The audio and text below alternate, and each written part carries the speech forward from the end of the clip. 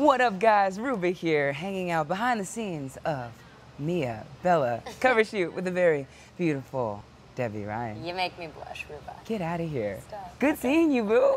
Good seeing you too. I like that you're here. But you know what? I have to say, looking behind the scenes, you are literally serving everyone a plate full of face.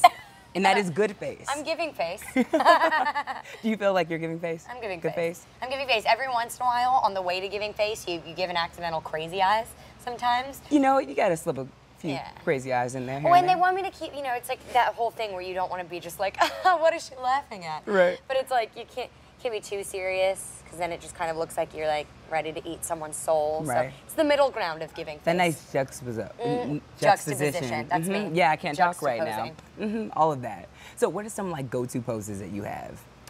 I don't know. On carpets, it's always like one hand on the hip, you know, like roll your shoulders back. And then in shoots, it all depends, because if they move just slightly, you move kind of to accommodate that. And you always want to give them two eyes, and I like hide behind my bangs. I've done that since chess club in sixth grade. Bangs are so dangerous. Yeah, I hide behind them. They're a great time.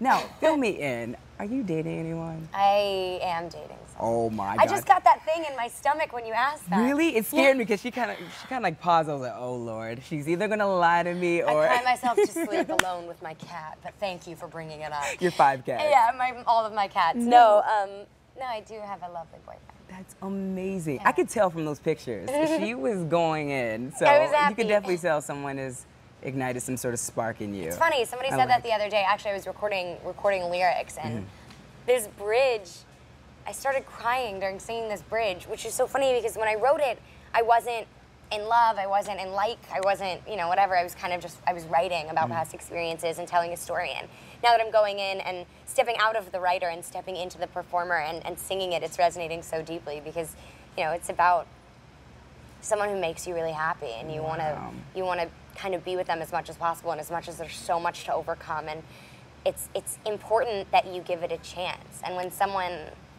comes into your life and fights, not only fights for you, but also is not afraid to fight you. Oh, wow. For you know what I mean? There's part of you that puts up that wall, and you're like, no, I don't need you to care about me. I don't need your help. It's fine. Don't worry about it. Yeah. And then when someone's like, I'm going to care about you. Wow.